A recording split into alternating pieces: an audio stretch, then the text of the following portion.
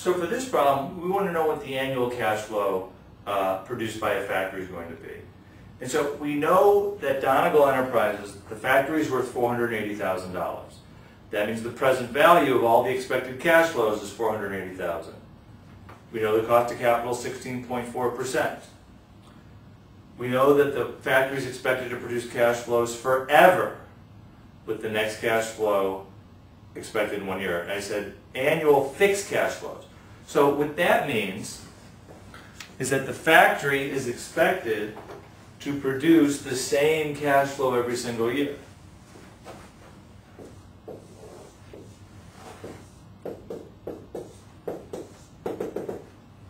So what is the present value of all these cash flows? Well, the building is worth $480,000.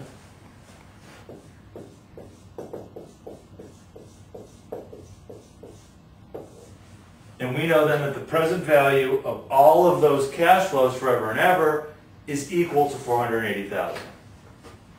We know they're fixed. Well, guess what? Even though it's an infinite series, we can say, aha, that's a fixed perpetuity. And we know that the present value of a fixed perpetuity is simply the regular cash flow, and that's what we're trying to figure out in this problem, over the discount rate. And in this case, the discount rate is given as 16.4%. So we know the present value of the building is $480,000. So that's equal to the cash flow over 0.164. Multiply both sides of the equation by 0.164. And that cash flow, regular cash flow,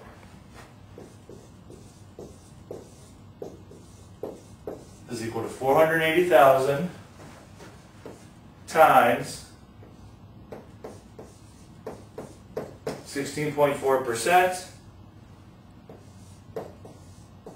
and you come up with 78,720. So here we have a building that's expected to produce 78,720 in 1 year. And so what's the value of that? 78,720 divided by 1.164. 78,720 in 2 years. The present value of that is 78,720 over 1.164 squared. You add them up. You add it for the third, fourth, fifth. You add it forever and ever and ever and ever and ever. And guess what? You come up with 480,000. So that is what the cash flow that's expected to be produced each year by our building or by the factory is $78,720.